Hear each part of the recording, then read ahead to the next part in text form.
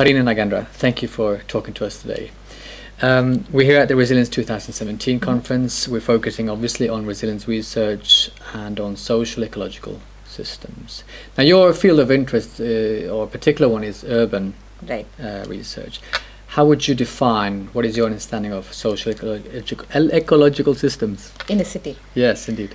So I think a city is a really great way, to study cities, thinking of them with social ecological systems is a great way to approach this. Unfortunately, so far, ecologists don't really look at cities, unfortunately. That's changing now though. And people who look at cities think of nature as a footnote, if that, right? So the problem is that cities need ecology to grow. We seem to think that cities can grow and tackle these problems later, or they're necessary for stress relief, or but they're really necessary for the life of the city. You can't have a city grow without clean water, clean air, food that's provided locally, other kinds of services that nature provides, and just being embedded in nature, I think, makes you think very differently. So to me, cities are very natural social ecological systems. The ecology is so tightly coupled with the social, and the feedback loops are so integrated that you can't think of urban sustainability without thinking of them this way, at a system level, with the ecology being such a sort of important fundamental part of the system. But that's not how we think of them. I mean, traditionally, if you look at urban literature, ecology is so peripheral to the discussion. So I think we really need, to me, this is the way to go in terms of future research on cities. Now, your most recent book, Nature in a City, Bangalore in the Past, Present and the Future, that looks at Bangalore and how that has changed from 6th century CE today. Yes. I mean, wow, that must be enormous changes. Can you tell us a little bit what has indeed changed? A lot has changed. What strikes me the most is, so Bangalore is an old settlement. It has megalithic stone tombs, so it's been settled for a long time. It's an unusual city because it was in a semi-arid region, no trees. The weather is not that hot, but it's still hot in the sun, and it doesn't get that much rainfall. No big rivers. It's not near the coast. So the way people settle the city, as the one thing I show in the book is how when people came in, they actually improved the quality of the ecology from a human use perspective.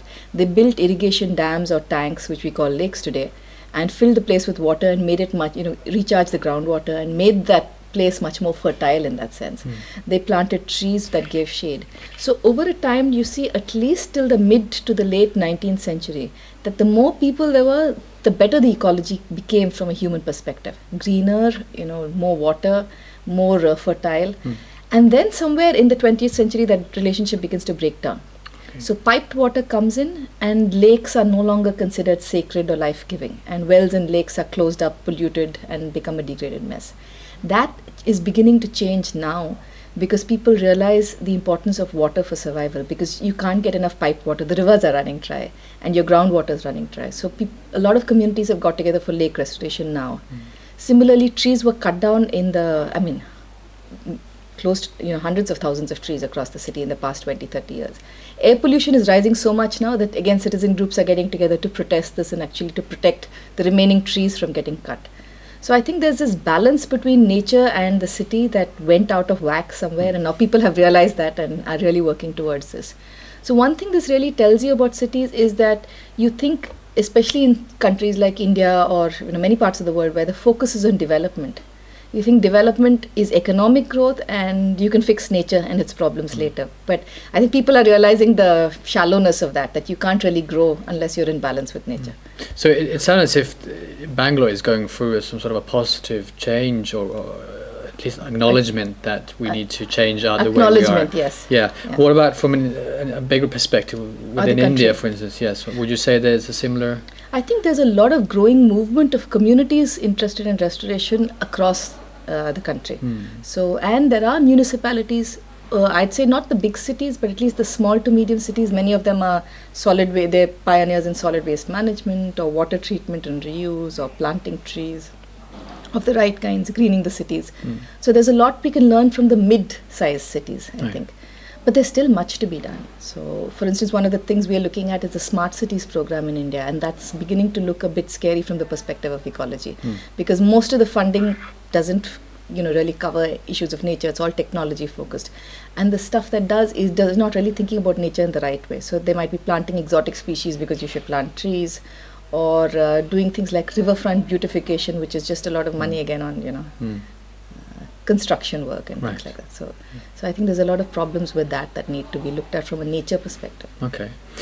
Can I go back a little bit to sort of your work and indeed as you as a scientist? And we're here, this is a scientific conference. Right. You've been involved with resilience research for quite some time. Looking ahead, what within the resilience research, what do we still need to improve? What is still lacking? I think where we've gone ahead very well is in the social sciences and connecting the ecological or the environmental or the earth sciences. Where we're lagging really is in the humanities. And as a teacher, now looking at that part of it, how do you change people's attitudes towards sustainability? I think a lot of times when I'm teaching students, they come back and say that resilience or sustainability or ecology are all dismal disciplines.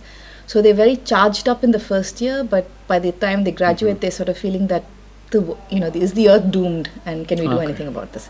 So I think we need to get more accent on the positive and on actually going out there and trying to do something, be more transdisciplinary, make a difference. And for that you need the humanities, you need the art, you need the music, which is why this conference to me has been great, because there's so much discussion of how do you link this with the creative arts and things. But I really think we need to pull more humanities into the discussion. And perhaps the answer to my next question is obvious then, but then what about the science of cities? What about urban research? What needs to get better? I think cities are changing so let's get back to the science then on that question. There's a lot of science-based questions that we don't have answers to, because urbanization in the global south has a very different characteristic than urbanization in the global north, for obvious reasons. So there are a few things that I've been looking at. One is the nature of placemaking, because you need new commons or new communities that come together for conservation. In the global south, when you have, migrants can be, so it might be the 70% of the city is migrant, and it's recent migrant in 3 to 5 years. Now that's unprecedented. How do you forge new communities? And within this you have the very rich and the very poor. How do they talk across to each other? How do they build placemaking and connections? That's one big unanswered question we're looking at. There are questions of basic science. So all water bodies in cities are going from seasonal rain-fed to perennial and sewage-fed. And that changes the ecology in fundamental ways again. How do you change, how do you deal with the ecology? You have to think very differently about these. Epidemics, urban diseases.